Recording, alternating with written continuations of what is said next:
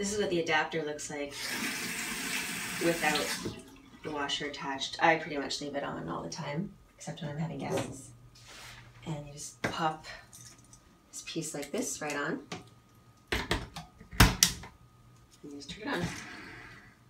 And you can just leave it on the entire time the washer is going. You don't have to turn it on and off each time it's filling. And you just plug it right in. For the past couple years, I've just had the higher drain right into my bathtub. I've never had an issue with it.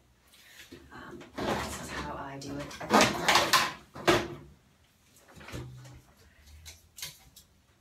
I just use my shower head, pop it through a hanger, and pop it back on. The level of the drain needs to be rough, just a little bit less than the level of the water in the tub. Otherwise, it'll just flow right out mid-cycle. Otherwise, it's the only real quirk. Yeah, but then I just do that and I've never had an issue. Okay, into the machine, I'm going to put 2 pajama shirts. Let's see what else. 2 sweatshirts.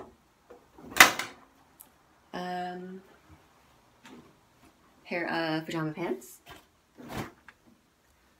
A pair of work pants. And 2 plaid shirts. And 1 dress. So that's about the capacity of a regular load. I'll throw in just some soap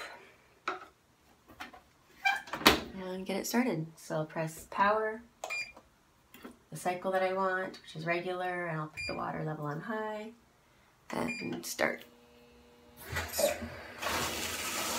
And then I can just leave the bathroom, close the door, and let it do its thing, and I'll come back in about 45 minutes and it'll have clean laundry. Oftentimes, well, one thing I really like about the Haier is that I can then double rinse because I have sensitive skin.